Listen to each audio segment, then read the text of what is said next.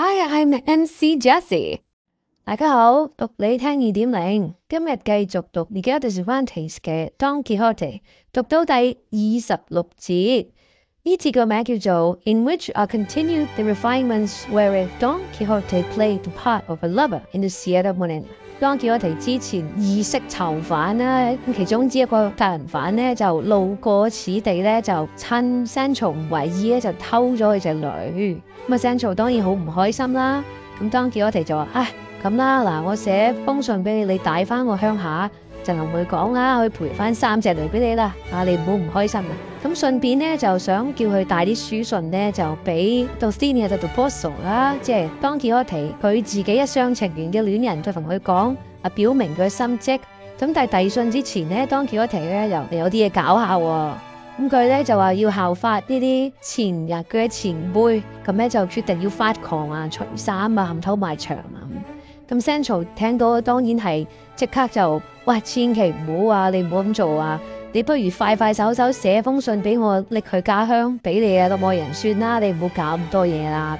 不過去到最後咧，都係除咗衫做啲乜嘢，不過咧就冇去到自殘咁啫。Sancho 咧就終於攞到書信，就快馬翻去。咁當Don Quixote即係話而家會落單喎，咁即係佢落單之後會發生啲咩事？跟住我哋交俾 Costa 同大家讀嚟聽。Returning to the proceedings of him of the rueful countenance, when he found himself alone, the history says that when Don Quixote had completed the performance of the somersaults or capers, naked from the waist down and clothed from the waist up, and saw that Sancho had gone off without waiting to see any more crazy feats, he climbed up to the top of the high rock, and there set himself to consider what he had several times before considered without ever coming to any conclusion on the point, namely whether it would be better and more to his purpose to imitate the outrageous madness of Roland, or the melancholy madness of Amadis. And communing with himself, he said, What wonder is it if Roland was so good a knight and so valiant as everyone says he was, when, after all, he was enchanted, and nobody could kill him save by thrusting a caulking pin into the sole of his foot. And he always wore shoes with 7 iron soles, though cunning device did not avail him against Bernardo del Caprio, who knew all about them, and strangled him in his arms at Roncesvalles. But putting the question of his valor aside, let us come to his losing his wits. For certain it is that he did lose them in consequence of the proofs he discovered at the fountain, and the intelligence the shepherd gave him of Angelica having slept more than 2 siestas with Medoro, a little curly-headed Moor, and page to Agramente. If he was persuaded that this was true, and that his lady had wronged him, it is no wonder that he should have gone mad. But how am I to imitate him in his madness, unless I can imitate him in the cause of it?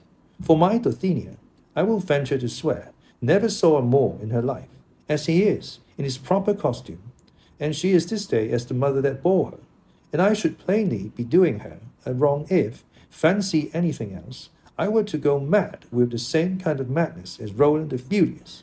On the other hand, I see the Amadis of Gaul, without losing his senses and without doing anything mad, acquired as a lover as much fame as the most famous. For, according to his history, on finding himself rejected by his lady Oriana, who had ordered him not to appear in her presence until it should be her pleasure, all he did was to retire to the Penna Pobra in company with a hermit, and there he took his fill of weeping until heaven sent him relief in the midst of his great grief and need. And if this be true, as it is, why should I now take the trouble to strip stark naked, or do mischief to these trees which have done me no harm? Or why am I to disturb the clear waters of these brooks which will give me to drink whenever I have a mind? Long live the memory of Amadis, and let him be imitated so far as is possible by Don Quixote of La Mancha, of whom it will be said, as was said of the other, that if he did not achieve great things, he died in attempting them. And if I am not repulsed or rejected by my Dulcinea, it is enough for me, as I have said, to be absent from her. And so, now to business. Come to my memory, ye deeds of Amadis, and show me how I am to begin to imitate you. I know already that what he chiefly did was to pray and commend himself to God. But what am I to do for a rosary? For I have not got one. And then it occurred to him how he might make one, and that was by tearing a great strip off the tail of his shirt which hung down, and making 11 knots on it, one bigger than the rest, and this served him for a rosary all the time he was there, during which he repeated countless Ave Marys. But what distressed him greatly was not having another hermit there to confess him and receive consolation from. And so he solaced himself from pacing up and down the little meadow, and writing and carving on the bark of the trees and on the fine sand a multitude of verses all in harmony with his sadness, and some in praise of Dulcinea. But when he was found there afterwards, the only ones completely legible that could be discovered were those that follow here. Ye on the mountain side that grow, ye green things all, trees, shrubs, and bushes, are ye aweary of the woe that this poor aching bosom crushes? If it disturb you, and I owe some reparation, it may be a defense for me to let you know Don Quixote's tears are on the floor, and all for distant Dulcinea de Toboso. The leaders of a time can show, doomed for a lady love to languish, among these solitudes doth go, a prey to every kind of anguish. Why love should like a spiteful woe thus use him, he hath no idea. But hogsheads full, this doth he know, Don Quixote's tears are on the floor, and all for distant Dulcinea de Toboso. Adventure seeking doth he go, up rugged heights, down rocky valleys, but hill or dale, or high or low, mishap attendeth all his sallies. Love still pursues him to and fro, and plies his cruel scourge, ah me, a relentless fate, an endless woe. Don Quixote's tears are on the floor, and all for distant Dulcinea de Toboso. The addition of del Toboso to Dulcinea's name gave rise to no little laughter among those who found the above lines, for they suspected Don Quixote must have fancied that unless he added del Toboso when he introduced the name of Dulcinea the first would be unintelligible, which was indeed the fact, as he himself afterwards admitted. He wrote many more, but, as has been said, these 3 verses were all that could be plainly and perfectly deciphered. In this way, and in sign and calling on the fauns and satyrs of the woods and the nymphs of the streams, an echo moist and mournful to answer, console, and hear him, as well as in looking for herbs to sustain him, he passed his time until Sancho's return. And had that been delayed 3 weeks, as it was 3 days, the knight of the rueful countenance would have worn such an altered countenance that the mother that bore him would not have known him. And here it will be well to leave him, wrapped up in sighs and verses, to relate how Sancho Panza fared on his mission. As for him, coming out upon the high road, he made for El Toboso, and the next day reached the inn where the mishap of Blanket had befallen him. As soon as he recognized it, he felt as if he were once more living through the air, and he could not bring himself to enter it, though it was an hour when he might well have done so. For it was dinner time, and he longed to taste something hot, as it had been all cold fare with him for many days past. This craving drove him to draw near to the inn, still undecided whether to go in or not, and as he was hesitating there, came out 2 persons who at once recognized him, and said one to the other, "Signor Licentiate, is not he on the horse that Sancho Panza who, our adventurous housekeeper, told us, went off with her master as esquire?" "So it is," said the licentiate, "and that is our friend Don Quixote's horse." And if they knew him so well, it was because they were the curate and the barber of his own village, the same who had carried out the scrutiny and sentence upon the books. And as soon as they recognized Sancho Panza and Rocinante, being anxious to hear of Don Quixote, they approached, and calling him by his name, the curate said, "Friend Sancho Panza, where is your master?"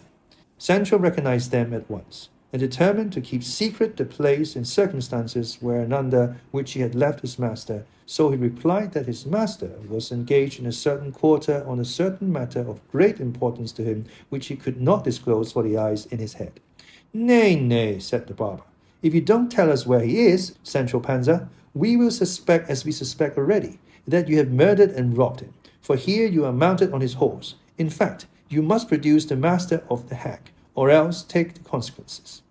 "There is no need of threats with me," said Sancho, "for I am not a man to rob or murder anybody. Let his own fate, or God who made him, kill each one. My master is engaged very much to his taste doing penance in the midst of these mountains."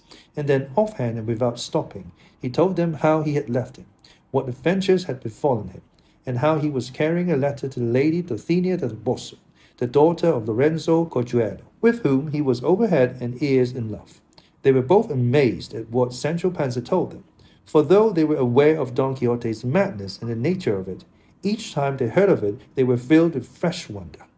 They then asked Sancho Panza to show them the letter he was carrying to the lady Dulcinea del Toboso. He said it was written in a notebook, and that his master's directions were that he should have it copied on paper at the first village he came to. On this, the curate said if he showed it to him, he himself would make a fair copy of it. Sancho put his hand into his bosom in search of the notebook, but could not find it, nor, if he had been searching until now, could he have found it, for Don Quixote had kept it, and had never given it to him, nor had he himself thought of asking for it. When Sancho discovered he could not find the book, his face grew deadly pale, and in great haste he again felt his body all over, and seeing plainly it was not to be found, without more ado, he seized his beard with both hands and plucked away half of it, and then, as quickly as he could and without stopping, gave himself half a dozen cuffs on the face and nose till they were bathed in blood. Seeing this, the curate and the barber asked him what had happened that he gave himself such rough treatment. "What should happen to me," replied Sancho, "but to have lost from one hand to the other, in a moment, 3 ass colts, each of them like a castle?" "How is that?" said the barber. "I have lost the notebook," said Sancho, "that contained the letter to Dulcinea, when an order signed by my master in which he directed his niece to give me 3 ass colts out of 4 or 5 he had at home, and he then told them about the loss of Dapple." The curate consoled him, telling him that when his master was found, he would get him to renew the order and make a fresh draft on paper, as was usual and customary, for those made in notebooks were never accepted or honored. Sancho comforted himself with this, and said if that were so, the loss of Dulcinea's letter did not trouble him much, for he had it almost by heart, and it could be taken down from him wherever and whenever they liked. "Repeat it then, Sancho," said the barber, "and we will write it down afterwards." Sancho Panza stopped and scratched his head to bring back the letter to his memory, and balanced himself now on one foot, now the other, one moment staring at the ground, the next at the sky, and after having half gnawed off the end of a finger and kept them in suspense waiting for him to begin, he said after a long pause, "By God, Signor Licentiate, devil will think had I recollect of the letter, but it said at the beginning, 'Exalted and scrubbing lady.'" "It cannot have said scrubbing," said the barber, "but superhuman or sovereign." "That is it," said Sancho. "Then, as well as I remember, it went on, 'The wounded, and wanting of sleep, and the pierced, kisses your worship's hands. Ungrateful and very unrecognized fair one,' and it said something or other about health and sickness that he was sending her, and from that it went tailing off until it ended with 'Yours till death, the Knight of the Rueful Countenance.'" It gave them no little amusement, both of them, to see what a good memory Sancho had, and they complimented him greatly upon it, and begged him to repeat the letter a couple of times more, so that they too might get it by heart to write it out by and by. Sancho repeated it 3 times, and as he did, uttered 3,000 more absurdities. Then he told them more about his master, but he never said a word about the blanketing that had befallen him in that inn, into which he refused to enter.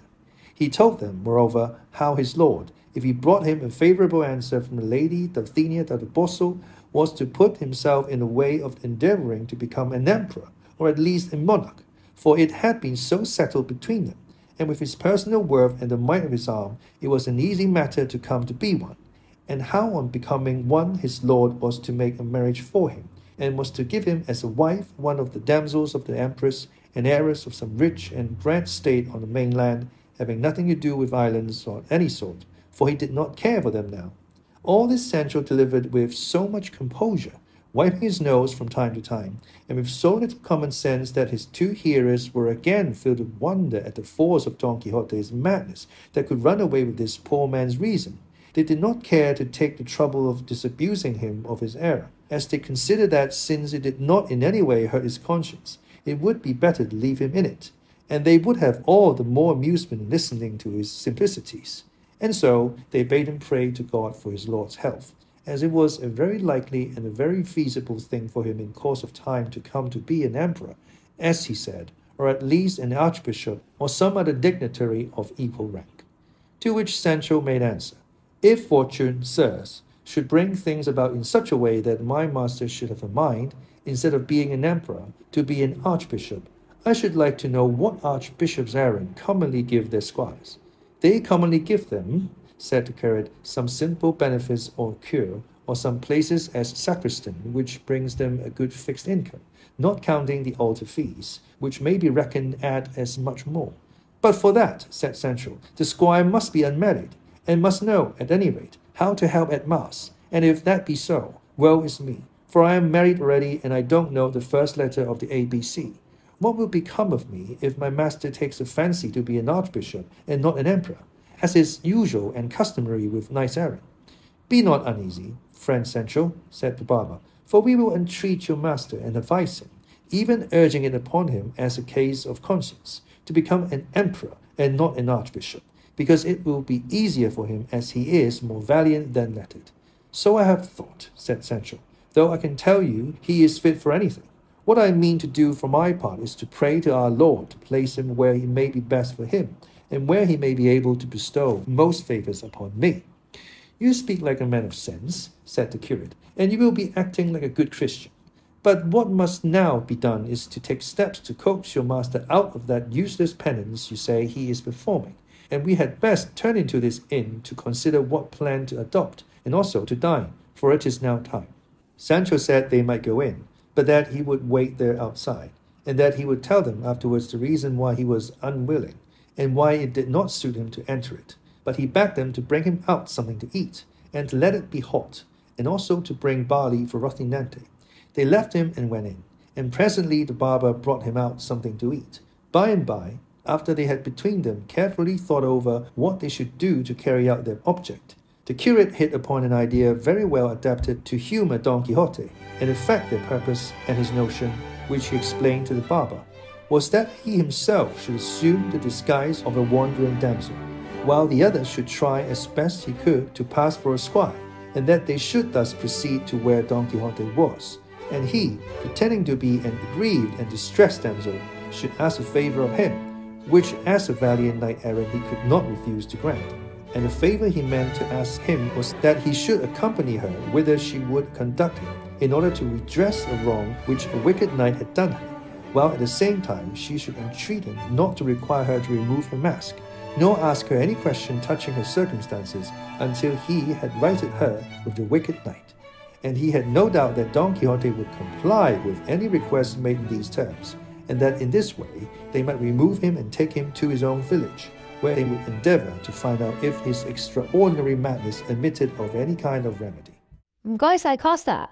好，呢一段就話分兩頭，一方面就係當Quixote自己獨自喺山上面嘅一啲思前想後啦，究竟佢應唔應該繼續仿效啦，仿效邊個啦？另一方面呢，講下 Sancho 咧落咗山啊，咁啊遇到之前燒咗當Quixote書個 licence 啦，就同佢講。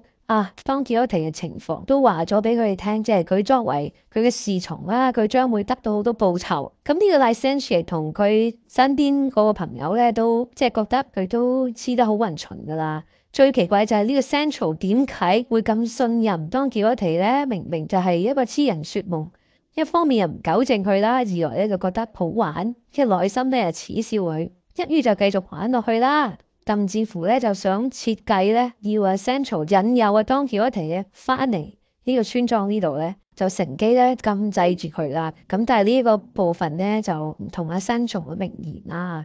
Don Quixote咧似乎又要遇上一啲人為嘅圈套啦。好，我哋睇下呢一節有啲咩字同大家分享。Caper C-A-P-E-R 名詞嚟嘅，文中呢個係名詞啦嚇，可以用嚟做動詞都得嘅。